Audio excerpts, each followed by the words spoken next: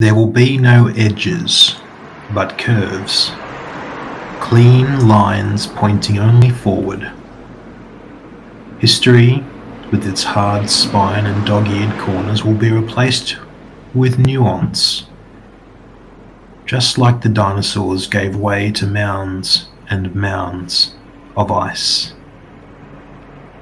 Women will still be women, but the distinction will be empty. Sex, having outlived every threat, will gratify only the mind, which is where it will exist. For kicks will dance for ourselves before mirrors studded with golden bulbs. The oldest among us will recognise that glow, but the word sun will have been reassigned to the standard uranium neutralizing device found in households and nursing homes.